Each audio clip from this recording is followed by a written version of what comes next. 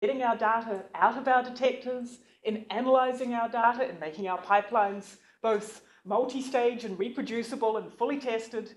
And the wonderful part is we can glue this all together with Python, which we love because it allows us to do so many parts of this.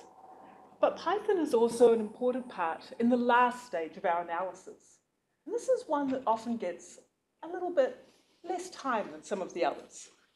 But the human mind and eyes are a perceptual tool, and how we choose to present our data, how we choose to present our science so that the rest of our audience can understand it, is as key as any of these previous steps. I'm going to take you through pretty much 3 little parts of this that I think that I can cover in about 15 minutes, because there's a huge amount of work that's been done in this area and a huge amount of further reading you can do. And I want to encourage people to go and explore in these areas if they see something that they find interesting. First one I'm going to look at is color palettes. When you have your data, what kind of data do you have? And how does assigning color to that data allow you to perceive more things about what's going on in it, its systematics, and the kind of science that it's showing you? Then I want to spend a little time on chart junk, which is a term coined by Tufte of just the excess stuff that turns up on your plots that gets in between you and understanding what the plot is trying to show you. And I'll talk you through along the way of some packages that can make life a little easier in Python for working with this. So, color palettes.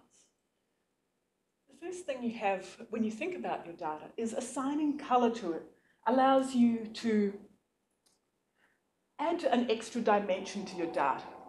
You don't want to obscure your data by assigning it color. You want to be able to actually give people as much of the data as possible. So you first have to think about what sort of data do you have? Do you have a data that's best represented by its continuously varying, maybe something like temperature? Then you probably have data that's of the sequential type. If you have data that has an intrinsic transition somewhere within its values, so that you have a kind of level within it that you need to pull out that's important, maybe an inflection point of transition in the regime, then you probably have something you'd better map with a diverging color.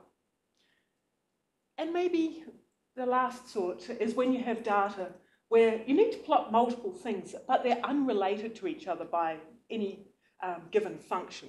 And then you have a qualitative sort of data. And so the sequential one, you generally have a single hue and you vary it in intensity. Now, I'm going to throw around a couple of words here about color. Color, in terms of color theory, is a bit of a pain for astronomers because there are all these words. They have kind of regular meanings, then they have specialist meanings to us, and then there's color theory, which kind of overloads these terms again. So if I use a word and it sounds out of context from the situation you're normally used to hearing it in, that's probably because color theory has overloaded it a bit, and I'm happy to go back through them. Hue, in this case, is kind of the name you assign to a color. So blue is a clearly different hue from red. I like to think of it a bit as passband. Intensity, on the other hand, is more how much white you're assigning into a color. So you would say pink is a less intense version of red. So then there's also brightness. It gets a little tricky. The trick is perception is kind of a 3-axis set of these. And if you want to look more at how color can be assigned to different sorts of data and what choosing a sequential, a diverging, a qualitative palette can mean, Cynthia Brewer put together a very good resource called Color Brewer, from her surname. And that allows you to try assigning these kinds of palettes and see how they mean. And it also has a very useful assigning to grayscale, so you can see if you print it in black and white, how your color palette is affected.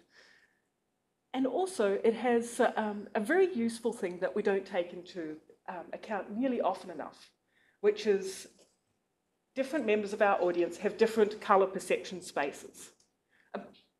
Any given audience, about 10% of them are going to have a color perception that's different from 90% of that audience. So vischeck.com, I find a really nice one for uploading your plot and seeing if someone has red-green color blindness or one of the other types of color-modified vision, how your plot would appear to that audience and how you can tune your color palette to make sure that your science is being well conveyed to your whole audience. Now, these nice little plots here are the kinds of things that are really nice and easy just to glance down and say, okay, is this one good for a wide audience? Is this one good for printing in black and white? And palatable, which is, there's a nice web page here on the github.io/palatable site, which allows you to look at all of these. And the thing I like about palatable is it incorporates the whole color brewer set of palettes, but it also has them formatted in a way that you can just load them straight into Matplotlib. So you can have your color brewer qualitative palette set, say, and maybe you want the dark number 2, and this has 7 units to it. So, you can just go through and pick that kind of thing for exactly what your data selection is. Now, there's one, so there's a dark 2.7, there's a dark 2.5, you get the idea. This is, I think that's actually the nicest tool that I have in terms of picking palettes and being able to assign them into Matplotlib. And you can use this, of course, if Matplotlib isn't your base go-to. The thing about color palettes that I also want to emphasize is you want to work with the color response of the human eye. And I touched on this a little bit in the sense of there's hue, there's the saturation of the color, the intensity of it. You have how bright a color is, how light or dark it appears to you, the luminance of it. The color response of eyes is not a linear thing. You want to work with it. And this little research article here, posted on IBM, actually goes through this with these particular plots in a really nice way for outlining some of this. It's a good place to start. This is the same data set, but given 2 different color maps. So the one here, you have a rainbow color map. The one here, you have a color map where the transition across the continuous variable, which in this case is topography, you can see the bathymetric shape around Florida here. This kind of transition in the color map, putting that, using a color map that has a transition in it with a continuous variable so that you can see what's going on a little more, allows you to pull out things about this that are often of particular interest to the audience, in this case, sea level. This is, when you're dealing with topography, sea level is an important kind of variable you should take into account. So the problem with this map, you can't distinguish that at all. And because the perception of where the colors is not uniformly distributed across the gradient, you can kind of go, there's a blob up there, there's some detail in here, there's a nice transition here, but all of the detail that you get on this side, which tells you what's going on the landmass versus it gets very deep in the sea, is just entirely lost. And that's purely through what color map you're using. So work with the response of the eye. Different colors are going to appear lighter or darker to your eye. And this is really fun. This is how our detectors and our minds behind them are working to perceive the world. And we're perceiving different colors depending on how our cones interact, such that it's quite different from the intrinsic, how do our senses see the world? Well, our eyes and our minds are sensing the world just the same. So we have to take that into account when we're trying to put together a plot that lets us analyze what the data is showing us. Now, Matplotlib is the primary place everyone tends to start to work with. It's the beautiful big elephant in the room. It's where you go to build your plots for the most part. And Matplotlib has a whole lot of detail about its color map choices as well. But in a more general sense, Matplotlib has defaults, and it's trying to give you something that is all things to all people. So don't be afraid to play with the defaults. Just because they're set that way, you should experiment. You should play with your Matplotlib settings and see if you can get a plot that's better for what you need. In Matplotlib itself, the defaults have been changed over time. So initially there was a color map which had this non-uniform perception for continuous variables. And Astrofog did a nice example of an astronomical one here.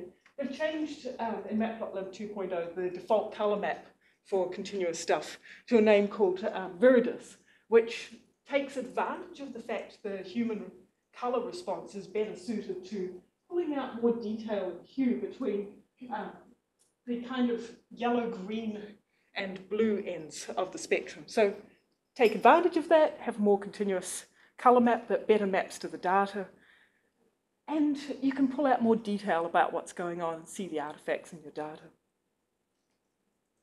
I'm going to change a little bit here and just spend a few minutes on what's known as chart junk. And Tuft coined this as routinely added graphical paraphernalia. This is kind of what I want to get into with defaults in your Python plotting packages. It's detail that impedes understanding. Now, you can have your perfectly nice, okay, here's some sine curves. Here's some colors assigned to them. I would say I wouldn't choose these colors because the first thing I look at them and see is there's one of these that's red and one of them that's green.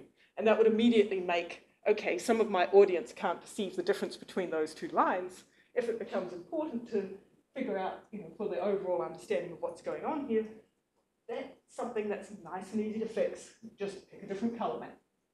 But the other thing I'd say is, what are you trying to get across? Okay, there's a function that's smoothly varying in a space, and you're looking at a bounded region of it. Well, there's a grid here. There's an implicit grid in the background of this data. And it's being conveyed here by small, hard to read numbers that go across with tick marks and with an outside bounding box that implies that this is a window on the world. But that heavy line is not necessarily really useful to trying to just get across that there is a smoothly varying function going on here. So you can instead push the grid into the background, cut off the, get rid of the ticks altogether, and get rid of that heavy bounding line, and make it all of these features about what you're trying to say about the space you're describing implicit in the background of the grid. And this is, so this is off the Seaborn package, which I have some other links to later. The grid has become background, and the grid is built into the background as well. And the tick marks have vanished altogether. Fewer pixels assigned to trying to convey stuff that's not integral to the message you're trying to get across. Now, I think as coders and as scientists, we have a tendency to try and make things look... There's a concept in coding of kind of effortless elements, where you're trying to say your end product is perfect, it was arrived at without effort, and it stands alone by itself as a kind of brilliant monument to the fact that this was made with not really much work. No, it was done. But I think it's more useful to talk through how we actually get to this point. So I'm going to show you some plots that I wouldn't publish and that aren't perfect. So this is one that's trying to show you some orbital parameter space. So this is the shape of an orbit. So semi-major axis going out across this way, eccentricity of distortion of the orbit up this way, and tilt or inclination of the orbit relative to the plane of the solar system up this way. And I have some points on here. These are things we've discovered. Fun. How are they clustering in an orbital parameter space is what I'm trying to get across. Is there structure and dependency here? Well, okay, there's no... I can assign a color palette to them because I know that they have some property which is not related intrinsically to each other. I can assign a color palette where the colors are not related, and I can see that there's some structure here, some structure here. These ones aren't related to what's going on down here. I can make that transparent. But overall, this plot it's a very big picture look. So if I go in, on the other hand, now there's a lot more stuff going on. The trans-Neptunian region ends up with a lot more detail, and one of the things I'm pulling out here is I'm introducing a new parameter in order to try and display the structure, and that's transparency. Transparency is your friend when you're trying to deal with these kinds of clustering dense data sets. And Matplotlib allows you to set the alpha of your points. Use this. It's really nice and friendly. But this is still something I wouldn't consider, really useful for figuring out what's going on, partly because the points are too big. So, okay, let's shrink the size of the points, keep the error bars, add some other data where I don't have error bars for it, see if I can figure out, say, what's going on in this big clustered set down in here, or whether there's a wiggle in here, what's going on there. It sort of tells me there's a lot of things going on here, and there's a lot of science you can pull out of this. But in some ways, it doesn't tell me anything about, because I've lost that color mapping that I had initially, it doesn't tell me what's going on with the orbital classes anymore. So if we put that information back in, drop the error bars because they're not telling me a whole lot in this case, you can end up seeing that this population, you have another little resonant orbital class through here, but these ones form a separate grouping. And this is almost at the point where I'd go, okay, this is a plot you could start to use for things. There's no axis on the sides here. I've made the grid intrinsic to the background, but I could still minimize the amount of chart junk on this side. I could pull some of the numbers out here and figure out a way to minimize the amount of visual clutter from just trying to get across the fact that there's different populations here and they have internal structure. So I said I'd tell you a little bit about some plots as well. Palatable I mentioned before. Seaborn, I've shown you one or two from, is a nice package. If you're very familiar with things like Matplotlib, it's a nice one for working in a pleasant way with some of the things that are default in Matplotlib, but you might want to experiment with a situation where the defaults don't involve a lot less chart junk. And PrettyPlotlib was kind of the one that started by introducing a lot of the absence of outside black lines and that kind of thing. And Seaborn has kind of taken that over. So if you were using PrettyPlotlib, it's not being developed quite so much anymore, and Seaborn offers some of that approach. The other thing you want to consider is, what is the end purpose of your plot? Are you going to be making it for putting in presentations? Are you making it for publication? Are you making it for putting on the web? How interactive do you want it to be? And d3.js has kind of taken over for this approach. It allows you to make data really interactive, and there's something, a PDF is still inherently very limited in this way. And Bokeh and Plotly have really taken off in the last few years for this. Matplotlib D3 was, with our own Jake Vanderplas, was looking at taking this from just your finished Matplotlib figure and pushing it across straight to to D3 so that you could have it straight on the web and interact with it that way. And these have gone really mature at the last little while. Plotly in particular, I would say is probably, now Plotly has gone open source. I would say that Bokeh was always open source. Plotly is, I think, probably one of the major places to start. If I was going to if I didn't have a whole bunch of Matplotlib basic plots that I've built over the years, I'd probably end up starting in either Plotly or Bokeh. The one problem with Bokeh at the moment is it still can't save to PDF. So some of these things, it's nice, okay, if you can build something and tweak it for, all right, here's my web version, here's my presentation version, here's my publication version. It's nice to be able to have the different saving options in a vector graphics format. So I'll just finish up with this quote, which I particularly like, which is that the greatest value of a plot is when it forces us to notice what we never expected to see. And that's the end reason of why we're going to all this effort with assigning color maps, with minimizing the visual intrusiveness of what's on our plots. We're trying to convey a message to our audience about what the science wants to show us. And hopefully what the science will show us is what we never expected to see. Thank you.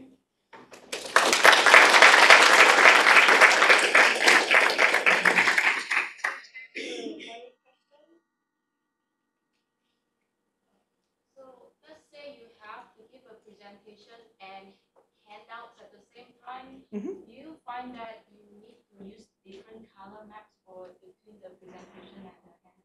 Potentially. It's going to depend if you have a color printer available.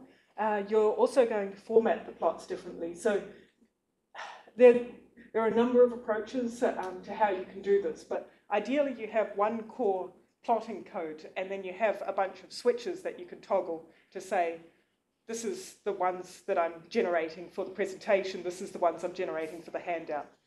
And you build your code accordingly. All right, let's thank Michele again.